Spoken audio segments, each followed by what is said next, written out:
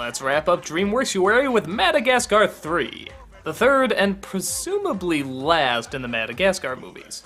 And I have to say, this seems like a series of movies that just keeps getting better and better. The first one was funny, the second one was really funny, the third one is just constantly hilarious. Except when it needs to be heartfelt and sentimental, and it does that very, very well.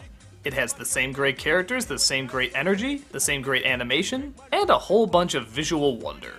The story starts off, much like the last one, exactly where it left off. Our crew is still stuck in Africa, but the penguins have apparently taken the plane and gone to Europe to try and find help.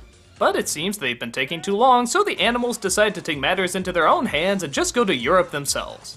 Which is strange, why didn't they go there before? Cartoon logic, it runs on cartoon logic. They catch the penguins gambling and try to take their winnings to get a ride back home.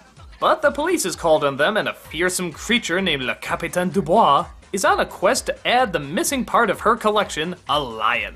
She obsesses over getting her prize and will stop at nothing until the lion's head is hers. Trying to find a way to escape, the animals find a circus train and sneak on board. But in order for them not to blow their cover, they say that they're circus animals, and thus the circus train welcomes them aboard. Thinking they can use this as a means to get back home, they buy the circus with the money they have, and see if they can use their talents to work their way back to the city.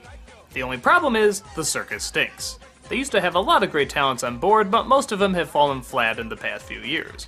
So it's up to our main characters to try and get the circus back on track, while also avoiding the watchful eye of Le Capitaine. Not only did this movie have the most laughs, but I think it also had the most funny characters. It's Frances McDermott as Le Capitaine, and honestly, you can never tell. She just gets lost in the role and you're too busy laughing at her in order to figure out that it's actually her playing it. You bastard fool! Your cheap cologne is obscuring the animal muscle! My fist! That's also Martin Short as an Italian seal, and again, you would never know. He just does such a great job, you would never figure it out. Trapezium Americano! Hey, I have a great idea! Maybe you come up with a storoma! If Italians are just playing around. The rest of the actors once again just do great in reprising these roles and being incredibly entertaining and giving great deliveries. And once again they do great in balancing out the heartfelt moments as well. Including a circus performer that used to be the top of the world but has since then become afraid, even terrified of letting people down with his stunts that he doesn't think can work anymore. Now it's true the story does work its way, I guess, into the inevitable liar reveal plot, which a lot of you know I really despise. But A, they don't focus on it very long, and B, in this story, it sort of works. There's a very surprising yet genuine twist when they get back to their home. And taking into account everything they've gone through in the other movies, you'd almost swear this was planned. Like they knew they were gonna do this from the start.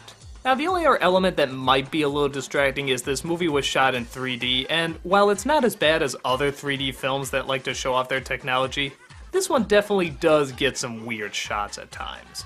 Not quite to the point where it's distracting, but you can definitely kind of take notice. But in other scenes, it's so visually interesting and incredibly colorful, you don't mind. The actual performance of the circus when they get it perfected is just wonderful to look at. It's imaginative, it's musical, it's upbeat, it's energetic. I hadn't quite seen anything like that in the other two Madagascar films, and that's one of the reasons I think this one's the best. But that's not the only reason. The characters still work great off each other, it has a great villain, it has great side characters, it has good drama, it has good comedy, it has good visuals, it has funny subplots. Everything about it just seems to work out perfectly. I really do hope they stop here because I don't think they could top it after this. It seemed like every film was getting closer and closer to that wild yet really imaginative comedy. And here, I think it's perfected, while also having some characters you really do care about and you want to see them get through their predicament. Films like these make me really happy that I did Dreamworks-uary, because honestly, I probably wouldn't have seen them. It shows you that a series of films you think is just getting worse and worse, sometimes it turns out it's just getting better and better. And speaking of better and better, I hope that DreamWorks does nothing but do that with its animated films. They've been creative, they've been inspiring, they've been dramatic, they've opened up the doors to all sorts of new realms of imagination. It's been great reviewing them, and all I can say is, I hope to see more great products in the future.